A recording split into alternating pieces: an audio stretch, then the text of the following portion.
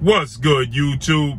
It's your boy, Blue Blood Sports TV, back at y'all with another one. So it's official now. Lightweight Mexican superstar title contender. IC Pitbull Cruz. 24 wins, 2 losses, 1 draw. 17 wins by way of knockout, 24 years of age, 5'3" with a 63-inch arm reach. Has officially issued a statement to the World Boxing Council, WBC, President Mauricio Suleiman, board of 32 members, and to the world that they are officially turning down the opportunity to face undefeated Olympic silver medalist, 2-division world champion, former unified super featherweight WBC, WBO world champion, superstar boxer, Shakur Stevenson. Okay? Isaac Cruz is now turning down the opportunity to fight Shakur Stevenson. Okay? Shakur Stevenson is an undefeated fighter. Shakur Stevenson is officially still a world champion because Shakur Stevenson didn't lose his titles in the ring. He lost it on the scale. Shakur Stevenson is now 19 wins, no losses, no draw. 9 wins by way of knockout, 25 years of age, 5'8" with a 68-inch arm reach. Okay? Shakur Stevenson last fight was against Robson Conceição in a home fight at Newark, New Jersey, which Shakur Stevenson, he put on a dazzling performance. But he couldn't make the contractual weight of 130 pounds. So Shakur Stevenson, he came in, he missed weight by 1.6 pounds, and he made it official that he simply just cannot make the weight, okay? It's too much for him, and now he's moving to 135, okay? He was the WBC, WBO champion. So when he moved up to 135, we had the WBC convention this past weekend, okay?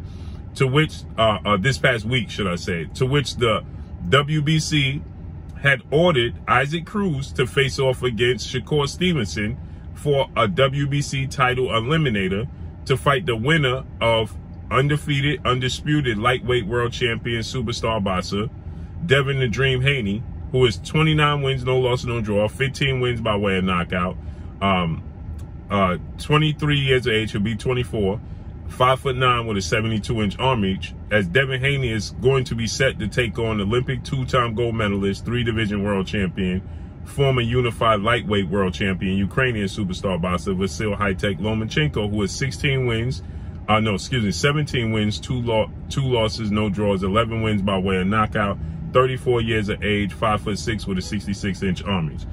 That's look like that's going to possibly take place in March, okay?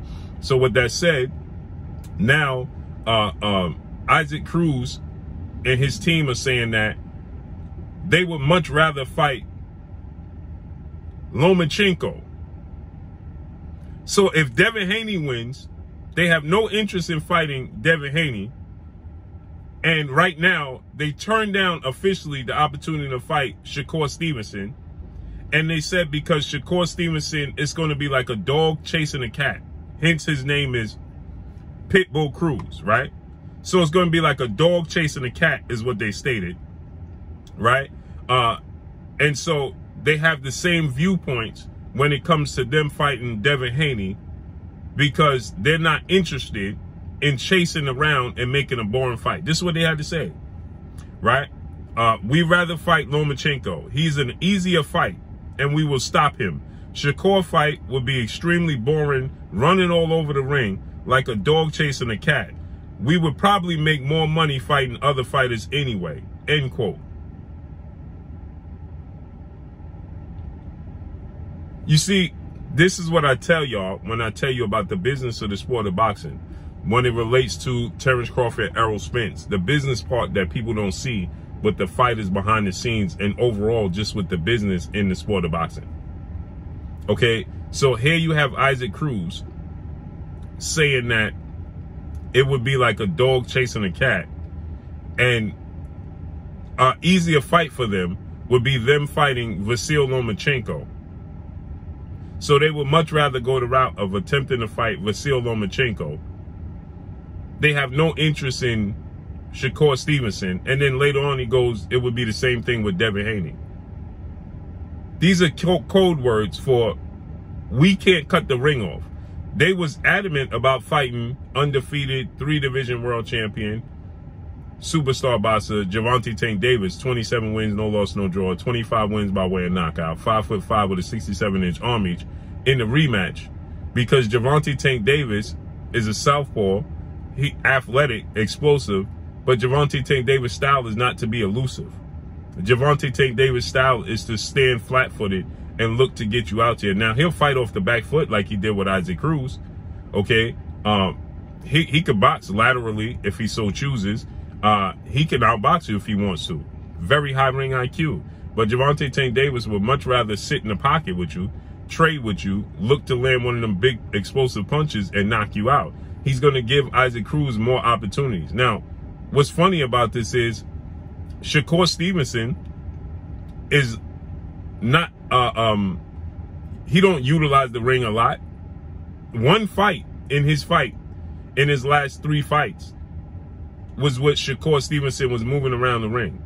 This fight, his last few fights, when you look at his fight, the unification bout with Mexican superstar, 2-division world champion Oscar Valdez, he stood right in the pocket, right in front of Oscar Valdez. He's a southpaw as well. He's a different type of southpaw than Gervonta Tank Davis, okay? He's elusive. He's defensively responsible. He's a counterpuncher.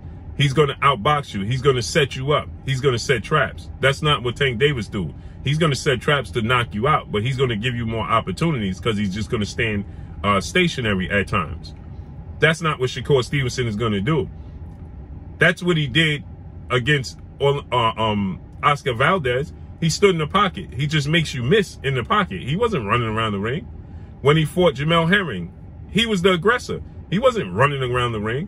When he fought in his last fight against Robson Conceição, he was the aggressor. He was coming forward. He was getting hit. He wasn't running around the ring. So where do they get the notion and the idea that he's going to be running around the ring like a dog chasing a cat? No, these are code words for we can't catch up to him, right? We're not athletically gifted enough to compete with him. And if he chooses to move around the ring, the last time we see him move around the ring, okay, was against Toka Khan Clary and Nakatilia, okay? And it was the Nakatilia fight where people was label him boring because he was utilizing the ring with somebody that has a lot of power in Nakatilia. That's not going to be the case with Isaac Cruz. And they know he's going to pick Isaac Cruz apart right there in the phone booth. And that would be the end of Isaac Pitbull Cruz's star stardom, okay? He got this star stardom off of taking a loss to Gervonta Tank Davis, who injured his hand in the 6th round of the fight. And I thought Gervonta Tank Davis clearly won the fight. I thought it was one of his best performances because the adjustments that he made. But Gervonta Tank Davis just picked Isaac Cruz off, utilizing on the back foot and utilizing his lateral movement. Shakur Stevenson is going to do he's more elusive, more defensively responsible than Gervonta Tank Davis, and he's going to throw more combinations. Isaac Pitbull Cruz, they understand his style, Shakur Stevenson that is all wrong for Isaac Cruz, okay? So they're using the excuse that Shakur Stevenson is going to run around the ring. Again, like I said, against Shakur Stevenson, against Robson Conceição, he stood right in the pocket. Oscar Valdez stood right in the pocket. Jamel Herring stood right in the pocket. He was actually the aggressor against Robson Conceição and Jamel Herring. And Oscar Valdez, all he did was stand right in the pocket and make a miss.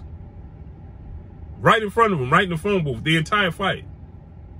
So where do they get this idea and the notion that he's just going to be running around the ring? Because, again, Isaac Cruz made his name off of being competitive in the fight with Gervonta Tank Davis that he lost.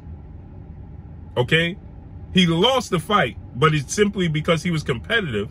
Everybody wants to give him extra credit for doing so, right? And now they understand that getting dominated, outclassed like he would against Shakur Stevenson is not a good idea for their brand moving forward. They want somebody, like he said, an easier fight. Why? Because Lomachenko has shown he struggles with pressure fighters. Lomachenko has shown that he's not the same guy when you're the aggressor. Lomachenko has shown that he don't like to deal with physical, crossing, just, you know, straddling the line type of fighters. Isaac Cruz is rough, rugged, like Orlando Salido, so they think they could get a lucky victory over Lomachenko. But they know 9 times out of 10, Lomachenko is going to lose to Devin Haney. They don't want that fight. See, they're not saying they want the winner of Devin Haney Lomachenko, because that's going to put them in a spot, because Devin Haney's a network promotional free agent after this Lomachenko fight. This is his last fight with a top rank. So they know if he wins that fight, right, then it's a possibility Devin Haney will look to make the fight with Isaac Cruz, as he's doing all the talking. And he could become the mandatory for him. They don't want to be in that position. So they're dotting the I's, they're dotting the I's and crossing all the T's to let you know they don't want that type of style fighter. Code word for, we can't compete with African-American fighters, period, unless they cooperate and stand there in front of us. And Shakur Stevenson is going to cooperate, but he's going to make a miss in the phone booth. They know that. It's a shame. And that's all I got for y'all. Make sure you hit the like button. Drop a comment in the comment section. Let me know what y'all think.